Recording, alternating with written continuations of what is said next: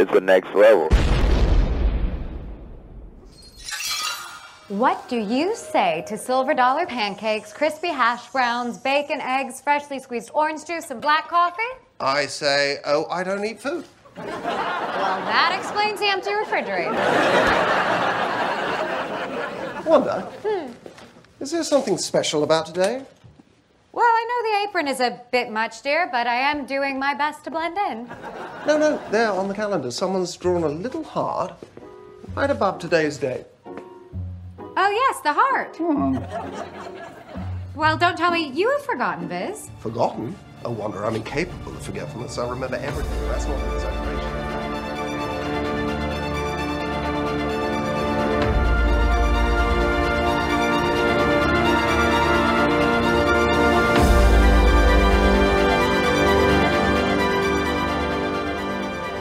Welcome back to the show, panelists. I'm Mark. And I'm Steve. And this week, well, this is going to be a spoiler-full podcast of season 1 of the first 2 episodes of WandaVision that just released on Disney+. Sorry if this was just a little too soon to post. I kind of rushed up on you, but we're going to cover it. And if you have any feedback at the very end, we'll tell you to get in touch with us for feedback for the future episodes. For episode 3, we're going to do those individually. And we're going to go from there, especially when Snowpiercer comes out. Yeah. So, well, with WandaVision Season 1, Episode 1, there wasn't a title. I looked actually on Disney+, and I could not find any title for any of these 2 episodes. So the synopsis of the first episode is Wanda and Vision struggle to conceal their powers during dinner with Vision's boss and his wife. Wanda and Vision struggle to conceal their powers during dinner with Vision's boss and his wife. Why did that go up there twice? I don't know why. Maybe we might have both put it, because when I saw it, it was blank, and so I put it in there, and then we may have put it in there at the same time or something. That may be why it got in there twice. Well, they do say under redundant in the dictionary. See redundant. So, so we're just gonna go over our overall thoughts, and then we'll go into top 5 of the highlights of that particular episode, and then we're gonna move into episode 2, but it's pretty funny how I'm probably gonna talk about some of episode 2. So my suggestion to the listeners, if you haven't watched it, obviously go back, watch it, come back. Those 2 episodes are up, and you could easily catch up with what we're saying here.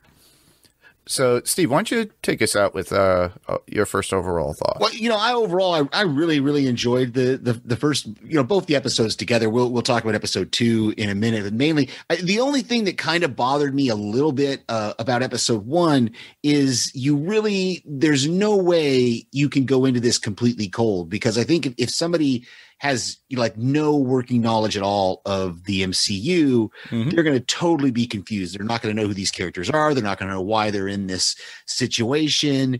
And so it kind of bothered me a little bit that they didn't give some kind of recap at the beginning, or kind of catch some people up, just in case you have a few people who were just wanting to check. I mean, I don't know why anybody would, obviously, I can't see why you would watch the show if you don't have some sort of knowledge of the MCU. So I guess that's kind of why they were thinking along that lines.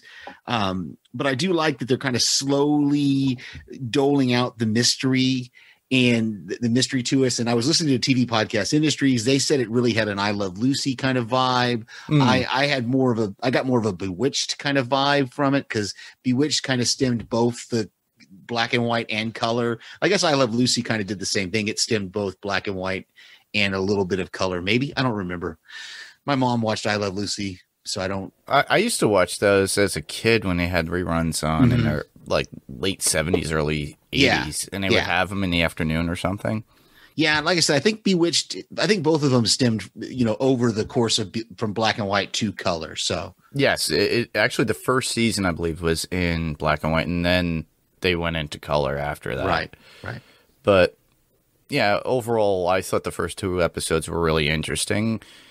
I thought it had that takeoff of the late 50s to early 60s sitcoms, but I was thinking more like Leave It to Beaver and Dick Van Dyke Show, especially with certain antics of when he's carrying her through the door and he phases through the door, but she falls down. Right, because she doesn't phase. He phases and she does. Yeah, but then she force phases him to go through the chair to put her in it. And yeah, and it was really cool to have those elements in there. And definitely, like you were saying, they were pulling from Bewitched, because that second episode, that whole introduction was pretty much almost a similar shot for the Bewitched opening credits in the very beginning. And oh yeah, with them flying over the moon together, and oh yeah, for sure. Yeah, and I thought it was very comedic, and the timing was great with the lines. I loved how they incorporated the Vision and Wanda's abilities within each episode, how they're trying to look normal within a town, but we do get a little foreshadowing once the dinner of the boss actually happens, and you could tell that this is leading to something more, a little bit more dark. I think the comedy is there to be a buffer as the show progresses, and then eventually we're going to start to see what's going to happen, because this is supposed to lead us into Doctor Strange in the Multiverse of Madness. So this is preparing us for that movie and what is to happen within that. And I just loved Elizabeth Olsen, Paul Bettany, Catherine Hahn in these episodes so far. Yeah, totally agree. So with that, we're going to move into our top fives for the highlights of the first episode. Like I said, something I might say could leak into the second, but I'm not sure. But yeah, no, that's fine. Vision residents. Wanda, darling. Vision, sweetheart. Listen, about tonight. Don't worry, dear. I have everything under control. Oh, well, that is a relief. I must confess I'm really rather nervous. Nervous? Whatever for? Well, you know, darling, I still get a little tongue-tied. Liz? After all this time. There's an awful lot riding on this one, Wanda. If tonight doesn't go just so, I think this could be the end. Well, it's just one night. There's no need to get dramatic. Look, I think the best course of action is to impress the wife. And I think the best course of action is to impress the husband. Well, wonderful. Glad to know we're both on the same page. Until tonight, then, my darling. Until tonight. So I'll start off with mine. My number 5 would be the humor of it all, of Wanda and Vision in this world. I like I stated before, this is a comedic take on the Bewitched TV series for the first two, I think, for the most part. Agnes Harkness, or Agnes, as they are. They don't say, because it's Agatha Harkness in the comic, but being in the role within these two episodes propels, because she's the nosy neighbor. But you know, since she's always there, something's up. Yeah, I loved I'm right there with you. My number 5 is the comedy, the comedic elements, and just all the classic kind of misunderstandings that we have. And I'll talk some more about them as we go through. But just those classic kind of 50s sitcom tropes that you always had. If you remember watching, even Leave It to Beaver and I Love Lucy and all those Bewitched and all those different shows, they all had different little, comic misunderstanding things that would come on through, and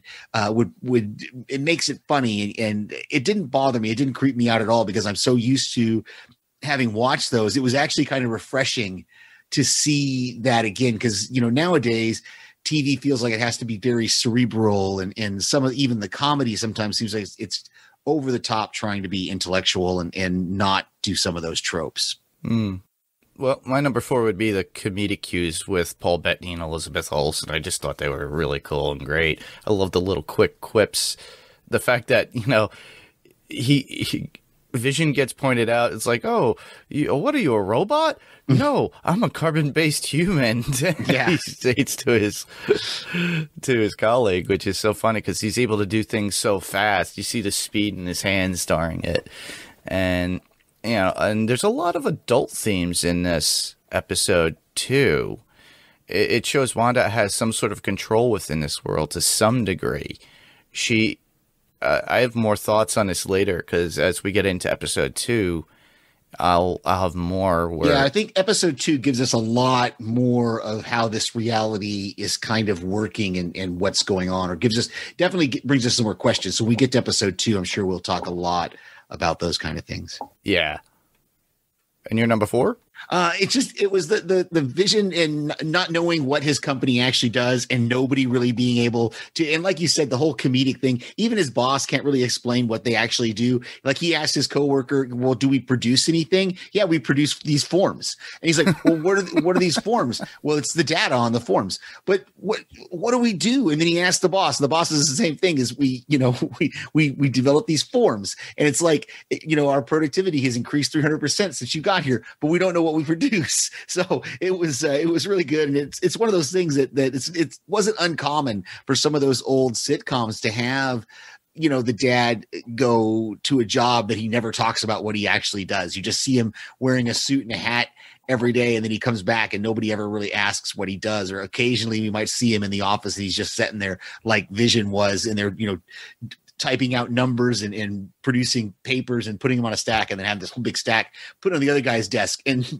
he's doing a stack of papers. And it was hilarious to me, even though, like I said, it's very classic, but it was really, really hilarious.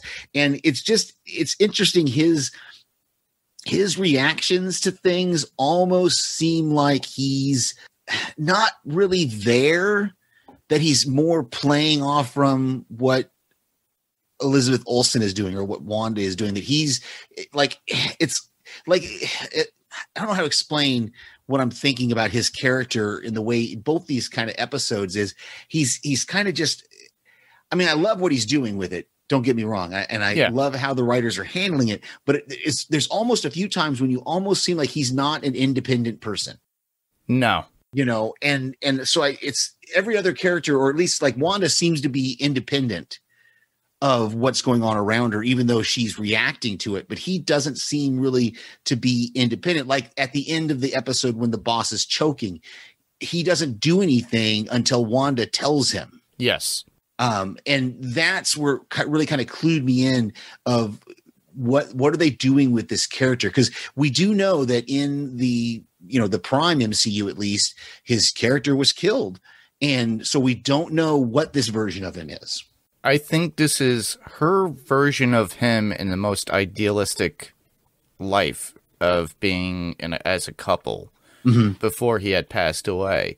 It was a way for her to keep his memory alive, or keep him alive in her own thoughts. Maybe. Yeah. But I'm curious as to where she is and why she is, which leads me into, it's like, I'm not sure what is really keeping her to some sort of reality. This reality, is it a hospital that she's in? Because we heard some noises from the radio and stuff like that. Like we hear it in episode 2, but not really much in this one. Like people are calling out to her or something. Yeah, that's a lot. We get a lot more of that in episode 2. Yeah. And then the cool part, that I liked was the Stark toaster, the Stark Industries Toastmate 2000. And it's cool. It's like, all right, well, we got a bit of Tony Stark in here. But it's funny how the toaster oven looks like it's a face to some degree. And it's got that little flashing red dot. Now, I don't know if that's a tribute to them showing something of the real world within this fantasy world that she's created, or that she was pushed into. Yeah. So it's pretty cool. Yeah. And that toaster commercial, there was a few kind of double entendre kind of things said in there that I kind of went, ooh, is that meant to be a little more risque than what Disney would usually, put out? They're pushing the envelope. You got to please your man and stuff like that. Yeah. And I was like, ooh, wait a minute now.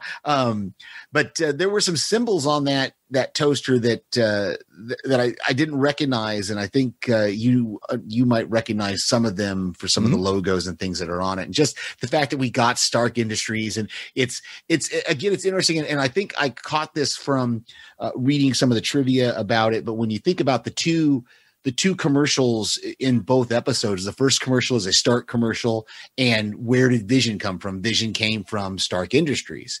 And the second commercial being a Von Strucker watch, and Von Strucker, I mean, you just watched Age of Ultron, right? And wasn't Von Strucker the name of the guy that gave Wanda her powers? Wasn't that? That was, it was the Syndicate, or he was in charge of that version of, what was it, Hydra? Yeah, it was a Hydra thing. I think I didn't rewatch Age of Ultron, but I just was reading some of the trivia about it, and they were talking about who Von Strucker was. So I thought that was really kind of interesting there. Yeah. So does that bring us to my number 3? Yeah. I think that's right. Just that quick phone conversation between Vision and Wanda once he realizes what the actual date is. And so he knows the truth. He knows that it's his boss coming over for dinner, but Wanda thinks it's their sexy anniversary, or that she's going to do this sexy kind of anniversary. And they never get around to, he never gets around to actually telling her because he thinks she figured it out as well, which I don't know. How would she have figured it out from just a heart on the calendar? But anyway, that goes back to that idea of he's not, like, I don't think he's an independent character at this point, because he's just reacting to what she's saying instead of stopping her and just flat out telling her, hey, my boss is coming for dinner. He just assumes that she knows that she's correct when she says, oh, I remembered what this day was. Yeah. And so, and it just, I love that. And I've got the quote when we get to quotes when they're talking to each other about what to expect at dinner. I thought that. Well, interesting enough about that date, everybody's been trying to brainstorm this all over the internet since yesterday. That date, they thought, oh, maybe that's the date of the snap. And no, that was like August 23rd. And I believe this was the 21st.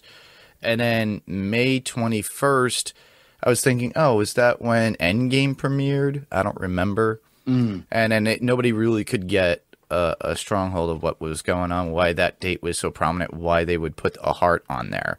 So if any of you listeners are out there and you have an idea and you kind of pinpointed it, you got a roadmap for us, let us know. I didn't even think to pause and figure out what date was they were actually looking at. So it was May 21st is what the date was. Yes. Okay. Yeah. Yeah, maybe it's a movie premiere or something. I don't know. That would be interesting to figure out what that was. Well, my number 2 will be the dinner when Wanda actually has it all done. You know, Agnes comes over, gives her 3 sets of courses for her to prepare. She's there with all her magic and having a good old time in the kitchen. Wendy Jo Rupp's character, who is the boss's wife, she was great. Everybody, she was from that '70s show. She played the mom, so she's there insisting that she wants to help. I guess the shutters between the rooms, between the kitchen and the living room or the dining room, were opening. She opened them up, and then Vision has to do that whole little distraction by singing yakety yak. And then eventually he picks up a ukulele to pretty much to distract them and entertain them in some way. I thought that was pretty cool. It's pretty funny how the I keep saying Agatha. It's Agnes is trying to help Wanda with it, but she rushes Agnes out. Like, I got this. She loses the lobsters. One of the lobsters show up on the front door as a knocker. And that's just a waste of food, in my opinion. It's just that whole scene is hilarious. And that's exactly my number 2 as well. I totally agree that it seems like Agnes was really trying to set her up for failure, because she brings in this whole elaborate menu that she says, oh, you can just whip it up in a few minutes. And I'm like, you can't even boil water. Like, those lobsters have to be boiled. They have to be prepared. You're putting them into some sort of cake she was talking about, like a crab cake or a lobster cake, and that was your appetizer, and then steak Diane for your main course. It was just definitely, and especially when she shows up at the front door with the pineapple and she's like, you weren't answering the back door, so I came around to the front, and it's obviously she's trying to push the envelope there. And I love that eventually, like the whole thing with the chicken, where she tries to cook the chicken and she overcooks it. And when she tries to undercook it, it just becomes this basket of eggs. And then, then she makes breakfast for dinner, which I thought was a really clever way of fixing the problem. But they're all like, ooh, how unique. That must be European, because he talked about her being from where's she from? Sokovia. Yeah. And stuff. So it was really, really funny. I thought that I'm with you right there. That their comic timing, especially in the second episode with that magic show, is just amazing. You can definitely tell that these two work well together. And obviously they've been in several of the movies, but just that thought that they're really anyway. Those two really worked well together. I think both of them stated in an interview recently that this is the most dialogue that they've ever had to do, and she had to deal with somebody who's like almost like a linguist. Because it's based around that time frame. Interesting. And it's all the timing and everything that they have to do with the comedy. So she had to change it. She goes, this is more acting I've ever done, even in the MCU movies. Very cool. And then Bettany himself, too, said something. He goes, this is more dialogue than I've actually ever had in most of the Marvel movies. Wow. So we're to my number one. Mm-hmm. You've already mentioned it, but, the scene where the boss is choking, his wife is hysterically laughing, but it's like a consistent loop. And it's like there's a glitch in the system or a glitch in the matrix, Yeah. But Wanda is aware of this, and then she, seems real at that point when she tells, and she has to make something happen because it's the reality.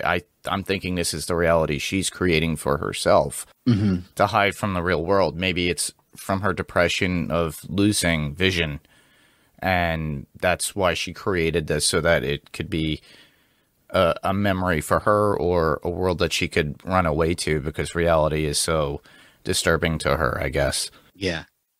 Yeah, that's exactly my number one as well, is just that whole thing with the choking and the wife just saying, stop it, stop it, stop it, stop it. And her husband is just sitting there choking. And it's just, it takes, we had this whole very comic element, and there really wasn't anything kind of underlying dark or mean.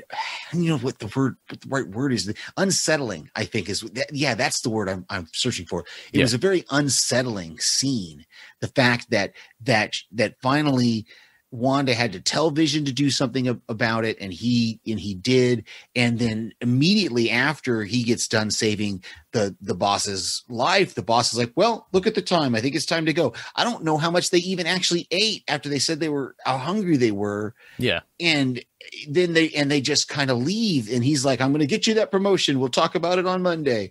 And which I was just like, this is crazy. What is going on? It's very much like a regular sitcom at that time, because you never really seen anybody sit down and eat. Right. But it just becomes unsettling, and then the whole thing, it just like I said, it takes this twist at the end where you realize that, okay, there's a whole lot more going on here. And I'm really glad they released these two episodes the way they did together, because it would be tough next week if we just had this first episode to try to come back and understand what's going on. I'm wondering if they did test screening of it and got people's thoughts, overviews, because I know certain people got it early to pretty much review.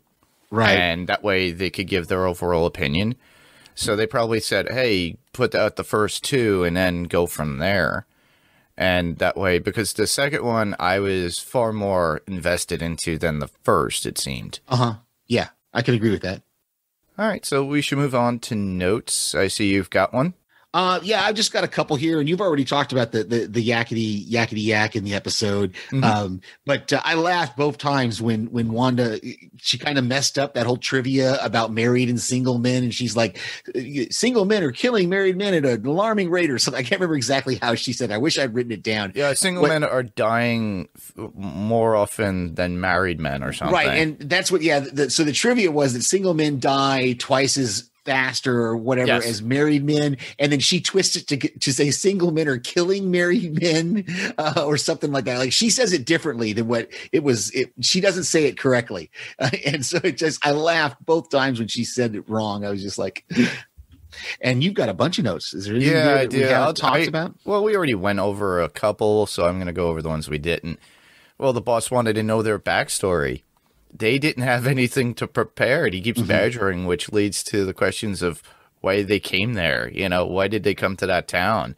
Why did they leave where they were? And we still never got an answer. They kind of walked around that. It's like, how did you get here? And all the questions, like, especially with Agnes about in the very beginning, it's like, oh, those are a lot of boxes. I didn't really see the moving truck. She goes, Right. oh, I did it all myself. And then the next one I would have would be the effects of the show and how they made them really realistic. It's filmed black and white, which is not a standard now, so they must have had a digital color grading on it. But yeah, it looked the TV podcast industries guys mentioned that it was definitely the way it was not filmed as a 50s sitcom. It was definitely filmed to be, seen on high resolution, HD 4K kind of TVs. Yeah, and it had that realistic look. You know how when you get an LG OLED or you get those new OLEDs out and they have that motion control, looks like almost like a soap opera. And usually I turn that off for clients because they don't like that effect. It makes them sick or something because of the way the TV just pushes in it. And it does that for older movies and shows. But this looked like it was filmed that way because I have that stuff turned off on mine. But it was so the clarity in it and the way they moved was really good. Yeah. And then, of course, that ending with all the machinery was interesting. We see somebody at the very end, at the tail end of the credits, and someone was at that machine and they were basically looking at it almost like as if it was a TV show. And I'm curious, who was that? And it looked to me like a woman. And there was a podcast roadcaster there. And that's something that used in podcasting. And then we see a lot of other modern recording devices and a computer. And there was a symbol of sword. And that popped up a couple of times. So the symbol of sword is like a circle with the sword on it. And with some, I believe, some feathers. So that's the next step of S.H.I.E.L.D. because we don't have S.H.I.E.L.D. anymore. Right. And the comic, sword means Sentient World Observation Response Division. But apparently in the MCU, it is referred as the Sentient Weapon Observation Response Division. Oh, okay. So that means if there's a threat, and I'm thinking maybe they see Wanda as a threat and she was put into a hospital, so she created this world. Yeah, I think it's going to be interesting to see going forward how this mystery plays out and over the 9 episodes that we get. Yeah, I'm hoping we get a little bit more reality come into it, And we'll move on to quotes. So you got one. Yeah, I just like when they're talking about the fact that Vision doesn't eat. She opens up the refrigerator and she's like, "Well, that explains the empty refrigerator." And it's got that whole laugh track, and they're doing those one-liners like a sitcom is really great. Yeah, my first one would be from Norm. And I think I mentioned it already because Norm says to Vision at work, going, "You're like a walking computer." "What? I most certainly am not. I'm a regular carbon-based employee made entirely of organic matter. Much like yourself, Norm." Yeah, that was great. My last one is just when they're having that phone conversation and they're talking about what the ultimate goal of this night is, and Wanda said, or Vision says the best course of action is to impress the wife. And then Wanda says, and I think the best course of action is to impress the husband. So I thought that was really that they just didn't realize they were talking about two different things. Yes. Yeah. It was that confusion because it was on the phone. Yeah. So move on to episode 2. Yeah. I have a last quote. Oh, go ahead. I'm sorry. Yeah, I forgot. Yeah, it would be Vision after he walks in and she has the dishes flying. And he goes, "My wife," and it breaks, "my wife and her flying saucers." And Wanda goes, "My husband and his indestructible head. Aren't we a fine pair?" It was great. So on to episode 2. Again, we have no titles known yet, but the synopsis we have is, in an effort to fit in, Wanda and Vision perform a magic act in their community talent show. Ladies and gentlemen, for my final trick, I bring you the Cabinet of Mysteries. Yes, darling, that's your cue. Did you say Cabinet of Mysteries? I said the Cabinet of Mysteries. Oh, that's my cue. Ooh. Holy Toledo! Darling, do all the other acts in the talent show have such elaborate props? Are you you kidding? Fred and Linda are building a moat in a fully functioning portcullis and no one even knows why. Let's keep going. Oh, yes, where was I? Watch closely as I, illusion, master of enigma. And it's pretty cool that they're pretty much straight one sentence vague kind of synopsis. Yeah, that's really good. So for general thoughts on this episode, well, this episode to me was so entertaining to me. I out of the two, I love this the best. The comedy and the characters all around. How Wanda reacts to the ladies of the community, and then how Vision struggles to fit in with his coworkers. To the end of the episode, it's like a consistent struggle. The magic routine was really fun to watch, but you know how they gummed it all up. Not to put a pun on it, but the underlying mystery is always where within the episode once we see the show changes from 60s black and white to color TV. Yeah, and go ahead. No, I was thinking Finish. in the very beginning, in the first episode, we see some Easter eggs of like there's an ad on the paper for expand your world and get a color TV. So eventually this was going to happen because they're going to break away because apparently they're going through multiple styles of TV over the course of decades. Right. Yeah. If you watch the trailer, the one of the trailers that went out was really good, that it showed how they're going to be basically sampling different sitcom type environments is what it looked like.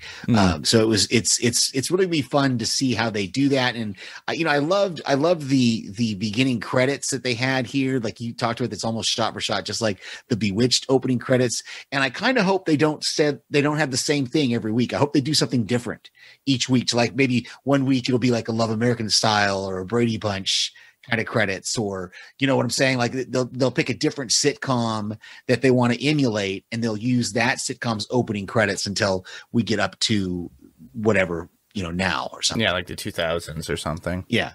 Yeah. So we'll move on to top fives and Oh, wow.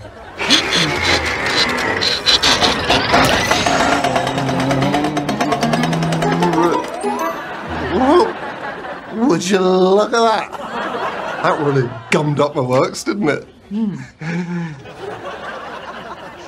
I'm not as funny without it, am I? Well, you're back to yourself, and that's all I care about. Now let's get out of here before Dottie and the planning committee string us up for ruining the show.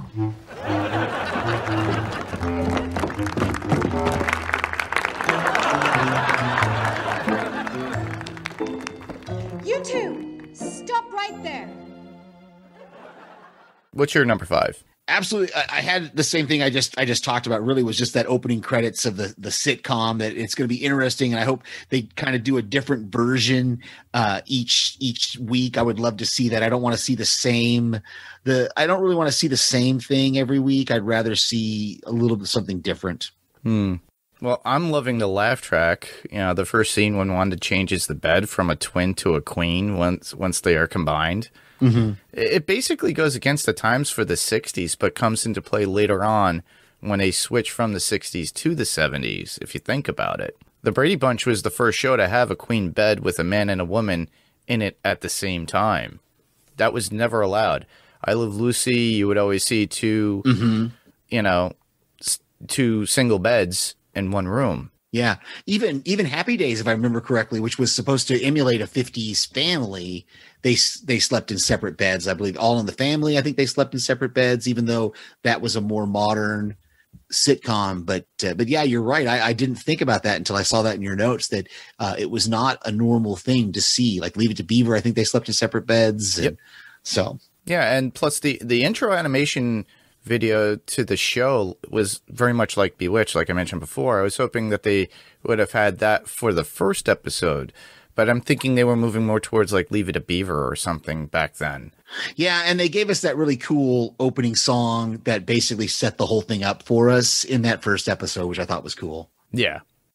So my number 4. Yes. is the way they used color throughout the episode, kind of as like you said, kind of foreshadowing the total switch to color at the end. Wanda finds that, she finds that helicopter and you just talked about, it's the sword logo is on the helicopter. The colors of the helicopter are red and yellow, just like Iron Man's colors. Yep. So I thought that was really cool. We see the blood when Dottie cuts herself, and she says, how does a woman get a blood stain out of a white linens by herself? And then she just walks away. I thought that was really interesting. And then of course at the end we get the full color as it crosses into either the 60s or the 70s. I'm not sure when color was first brought in, but we get that full color and we get Wanda pregnant. So that was something that you didn't see a lot of on TV either until the 60s and the 70s was women pregnant. Yeah, they wouldn't allow that. Basically, it was like an illusion.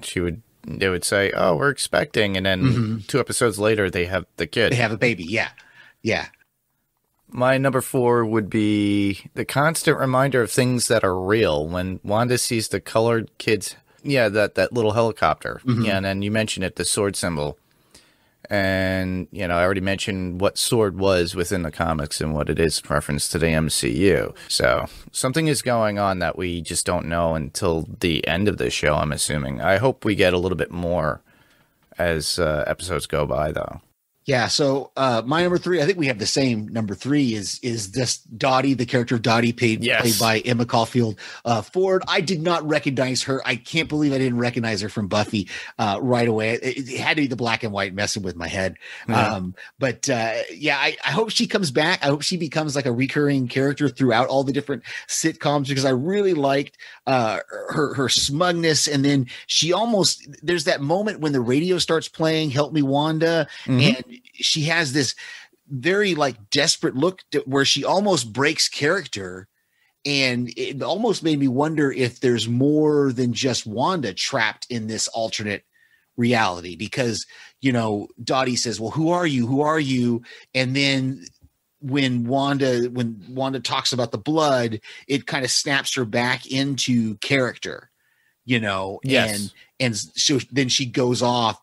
And so I really like this character, but I hope we get more of these instances where we see people break character and find out that, okay, there's something more going on here than just in Wanda's head, I think. There was somebody at that party too, the black lady that was there, and she's listed in credits as being Monica Rambeau.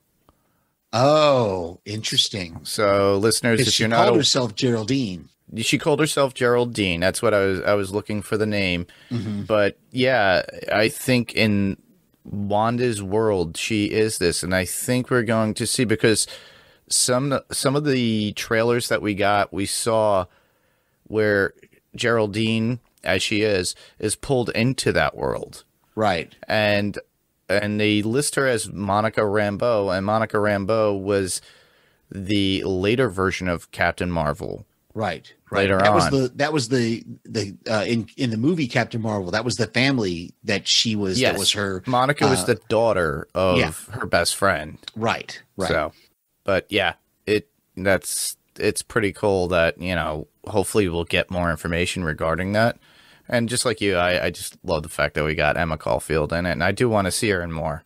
Yeah. Yeah, I just love, her comedic timing is great. And I laugh at the fact that she is the one woman to impress in the community. She's always that hoity-toity kind of woman that has a high opinion about herself, and I just love how she makes Wanda clean up everything. Yeah.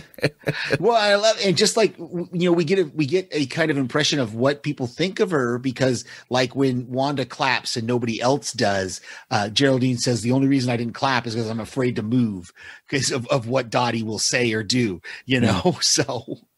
So number 2? My number 2 was all those animations we got of Vision's insides with the gum and then there at the magic show. It was just, and the magic show itself was just hilarious. But I just, that animation I thought was really, really cool. And we already talked about that comic timing between Paul Bettany and Elizabeth Olsen that is just really great. When Vision comes out of the curtain though, and he makes his kind of announcement, I got a bit of the Bard from Knight's Tale. If you close your eyes as he's coming out of that curtain, he announces himself. He sounds just like the Bard from the Knight's Tale that was the same actor. Yeah. So that was really cool. I thought her outfit seemed a little bit risque the first time I watched it. Yeah, for a 50s show. Yeah, but definitely. Then when I looked at it again, I was kind of like, well, she's got stockings on, she's got nylons. It does cover up everything, so maybe, but it still seemed a little bit for the time. And that card trick that he did when he's flying. Yeah. And then he finally gets to the last card, and the guy's like, "Yeah, the trick worked. You did it right." I laughed every time I watched it. Well, it's funny. My number 2 would be Vision's eagerness to fit in with his workmates. Yeah, he states that he doesn't eat yet. I don't eat in between meals. Yeah. And then they hand him the gum. He doesn't even know how to chew. And the funny thing is that meeting, if you look at it, it's a way, it's Vision just trying to be Vision, because he talks about public safety and like caring for the community, and what he thought it was like a whole community watch party kind of gathering or community. And it shows it's like he's trying to be the protector like he is in the real world. So he chews the gum mucks up and changes the magic show a bit. He plays out being drunk. And I just love the cartoon visualization, just like you said, within the episode with how it gums up his works. Yeah. And then Wanda has to make up for Vision's drunkenness, and they both come out through it. But I have more thoughts in my notes about the magic show too. So when we get to there, I'll bring a little bit more information. Okay. My last number 1, or before we get into notes, is just the second episode was really a lot better. Even though I don't know the comics very well, I don't know what the deal is with Sword, I don't know any of that stuff. It didn't really hurt me in this second episode, because I've established I have a working knowledge of the MCU, so I know who these characters are. And so seeing them together, it gives me that hope that things are going to progress. And just that whole thing at the end when the beekeeper guy comes out. I don't know anything about Sword. I don't know anything about what those logos that was on his jumpsuit that was a little different. But it didn't take away from the story for me. So as much as I said, the first episode, you had to know something about it. I think once we get established into this show, I think we're really going to separate out from what's going on in the comics as far as for the MCU, that we don't necessarily have to know what's going on in the comics to be able to follow this show. Yeah, it could be just accepted as it is, but it does help to watch the Infinity War and Endgame to get an idea of what's going on. And my number 1 would be the ending scene with the colorization, with someone calling to her on the radio. Wanda, who is doing this to you? Wanda, it seems like she's being monitored. There's a monitor on her. Her powers may be out of whack, and she is in this kind of state. It makes me think more of Agatha and her control to some degree. Oh, Agnes, which I'll get into now. In the comics, Agatha Harkness actually trained Wanda to be a witch and to use her abilities, her mutant abilities. So I keep referring to her as Agatha Harkness. But she's a huge witch within the Marvel Universe. So if you listeners don't know or are aware of that, they do have a little bit of information online about that. But the guy who's like talking over the radio, I sent this into TV podcast industries, and I thought it was Clint Barton, because it's always usually Clint that comes to Wanda's aid. But somebody I heard recently on something else, they were stating that it was, I think it's Jimmy Chu, who played the Asian FBI guy that went full in Ant-Man. The second Ant-Man movie, Ant-Man and the Wasp. Yeah, he was in house arrest. So they were saying that was his voice, and I'm like, I'm curious though. I would love to see if they could get a visual of like who's on the opposite side who's in the real world, you know? Yeah, and I think that's part of the mystery that's going to get played out. And just like, you know, and this is kind of going into my notes because it plays into that final scene that you were just talking about is, you know, when they go out on the street and they see that beekeeper guy come out of the manhole, Wanda says no, and then this whole rewind thing happens and we go back inside the house. Mm-hmm. And that's where the show ends, with them in the house revealing her pregnancy. So I was a little confused by that at the same time as you know, so I think it's one of those things that they're going to have to, they're just going to have to explain it as the show goes. It's literally, from what I got out of that scene with him coming out of the manhole cover with the bees around him, he had the sword symbol on him. Mm-hmm. That to me, because originally in one of the comic story arcs is that Mephisto was the reason why Wanda was pregnant, because he manipulated her to think that she was pregnant and she made it reality. Right. And he was going to utilize those twins, spoiler, but as a way to get a better hold on her and use her to what he needs to be done. And there was some sort of symbolism of somebody coming out of the manhole, like Mephisto coming out from the deep, dark trenches of hell or something. And then and then it was always clouded around with bees. But I don't think that's this at all from what people are trying to tell me. But I do believe that reality was starting to clock in, and she had to rewind to reset that scene to get where she needed to, and that's when it activated the whole colorization. So it went into that next decade, I guess. Right. It's gonna be interesting to see. It's sad that we have to wait a week, and we're only gonna get one. We're only gonna get one episode. So, yep. Well, I just like that the Vision was using his powers within the Magic Act, even though he was way off. I loved how Wanda had to switch it around and make it look like he wasn't using his powers. Yes, you know, like, and so she had to use so she had to use her powers to make it look like he wasn't using his powers. Yeah, that was my grandmother's piano. Yeah. Oops, you weren't supposed to see that. You know.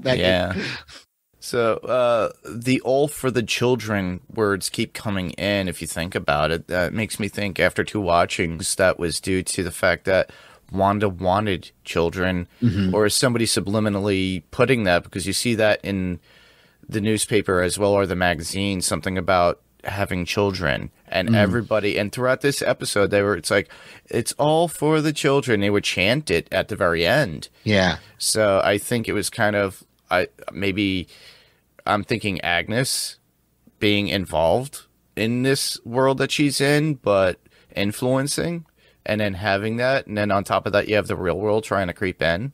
So I'm like, it's got me thinking like crazy when I first started watching these two. Yeah. That was my only other note, was the whole for the children thing. If it was foreshadowing of the end of the episode showing her being pregnant. So but you've got some other notes here. Yeah, I'll just go on. We already mentioned a bunch of them.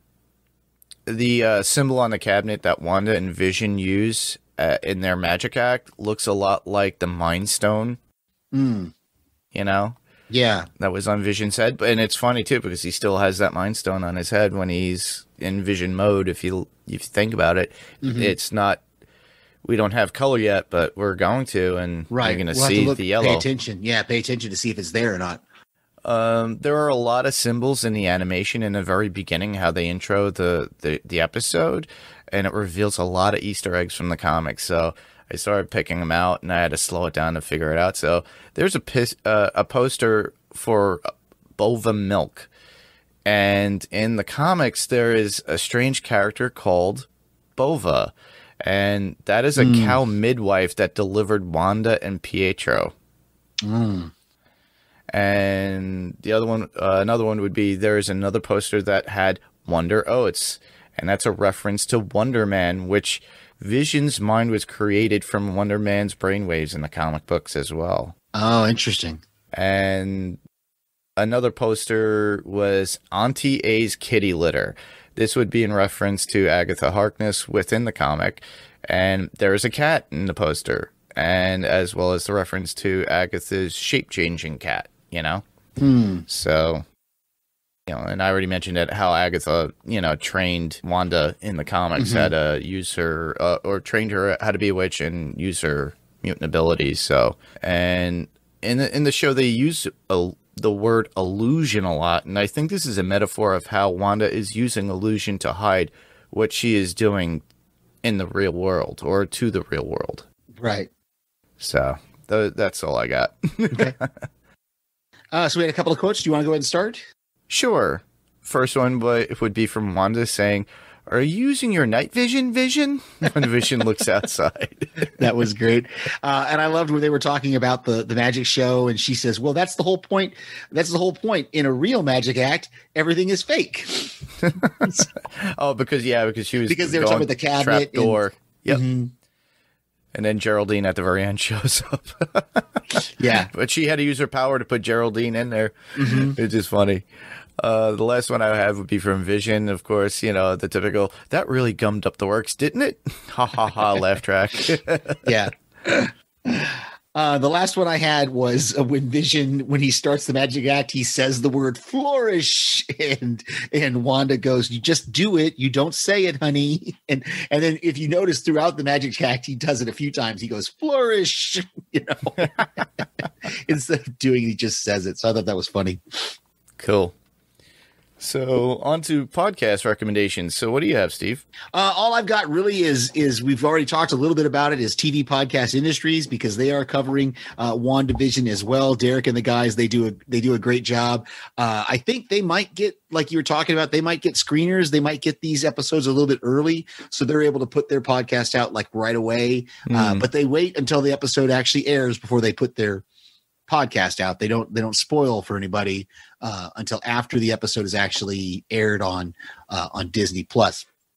But I'd encourage our listeners to check them out. TV Podcast Industries. Yeah, and if you listen, I sent in my voicemail to them yesterday. Yeah, so, and I sent one in, and Derek messaged. He did get both of ours, so we should be in there when they do their feedback. I think he said tomorrow, or I can't remember when he said they're going to do their feedback. Do their episode 2. Well, they've done their episode 2 recording, and they're going to put that feedback in there, I think. So yeah, it's kind of strange because sometimes they'll actually have a whole podcast based on feedback alone. Yeah, they get a lot of feedback. Yeah, they've been around a lot longer. Yeah, a lot longer than us. So for me, podcast recommendations, I would recommend Run for Your Lives with Paige and Daphne on the Pirate Core Entertainment Network. They have a new episode out about the movie Attack the Block. And I love this movie. It was a British movie about aliens coming down on the East End of London and a bunch of unruly kids helping the community with the alien invasion. I believe Jodie Whittaker is in it. I might be wrong. Yep, Jodie Whittaker and John Boyega. Yep, John Boyega. And heavy East London accent, too. Yes. And then we got Nick Frost, too. So, and then next up would be Rima and Ben on Strange Indeed on the Podcastica Network with the coverage of The Stand on the CBS All Access. So I recommend you check them out. Ben is currently keeping Pake's seat warm, apparently. I think Paik is sitting in on this episode, this week's episode. It's going to be a trifecta. So you'll have Paik, Ben, and Rima soon. Yeah, I think episode 5 he was supposed to be on. So, and Jason, Rima, and Richard on House Podcastica on the Podcastica Network, and they covering Cobra Kai season 3, and it's so entertaining. And Steve, you were on there. I was on House Podcastica for last week's episode, and I believe they have been on for this week's episode. So it was a whole lot of fun, and I actually recorded a feedback which we played as well on there. So if you guys are listening to House Podcastica, last week's episode, you'll hear my voice twice, or a lot of times actually. Yeah, it was a lot of fun working with those guys, and I can't wait. They're talking about maybe having me back in the next season or something. So oh, cool. Yeah. So. To submit your feedback, of course, we love feedback. We would love to hear from our wonderful listeners. You can hear us on Spotify, Google Play, Apple Podcast, or wherever you, whatever podcast player of choice you use. If there's an opportunity to give us a review on there and let us know how we're doing, good or bad, hopefully good. You can check out our website at panelstopixelspodcast.com. We love feedback, and one of the easiest ways that you can send us feedback is on our Facebook page, which is facebook.com/panelstopixels, or you can send us an email, record your voice, send us an email, send it to panelstopixels1@gmail.com. That's panelstopixels1@gmail.com. The 2 is spelled out TO right there in the middle, and the number 1. We're also on YouTube. You just search for Panels to Pixels podcast. Give us a thumbs up and you can subscribe to us. Next week, of course, we will have WandaVision episode 3. If you want to send us something for episode 1 and 2, please do. And we will play that next week as well. In about 2 weeks, 2 or 3 weeks, I've got to look up the dates. Whenever Snowpiercer starts, we'll be having dual episodes. Where we'll talk about the WandaVision episode and Snowpiercer episode, hopefully in the same podcast. Hopefully, we'll see what we could do. If it seems too tough, we may have to. I don't know. We might split it up to individuals per week, and that would be fine. Yeah, we might even have people step in to help co-host or whatnot. Sure. We're not sure yet. Yeah, we've got some Snowpiercer fans out there, so. Yep. So where else can listeners hear us? Well, I could be found here on the Panels to Pixels podcast, as well as sending out audio feedback to other podcasts that I love that my friends do. So you can also hear me on another podcast called Adrenaline Cinema Podcast, and that's on the Pyrocore Entertainment Network. And if you're not aware of it, the podcast is about all those action adventure films, pure action films, suspense and thrilling films, basically anything to get your adrenaline going while watching these films. So Panels to Pixels will remain on the Next Level Podcast Network. Stay tuned here and we'll keep you up to date, or just check out Pyrocore Entertainment's website and follow us there. And for me, you can always hear me right here on Panels to Pixels. I and Mark have been doing this now this is our 123rd episode. Yep. That's crazy. Like we've been doing this for almost 3 years. Oh, we've been doing it 3 years. 3 years. It's as of this. 3 years as of this month. So I think it was January 2017, right after, or 28. Man, right after The Punisher came out, because that was the first show we covered, was Punisher season 1. Yeah, I started recording December 28th. So yeah, it's 3 years. Very cool. Very cool. Yeah. So you can hear me here. And I do send, as Mark mentioned, I've guested on various podcasts, which I love doing. And I send in voicemails to various podcasts. So you can hear my voice if you're listening around Podcastica, Next Level Podcast Network, and Adrenaline Cinema as well. Or Pirate Core Entertainment Network as well. Yeah, as well. So, well, that's our show. And I just want to thank everyone for listening. I'm Mark. And I'm Steve. And this was Panels to Pixels, and we'll see you on the next panel. Talk to you guys later. Good night, everybody.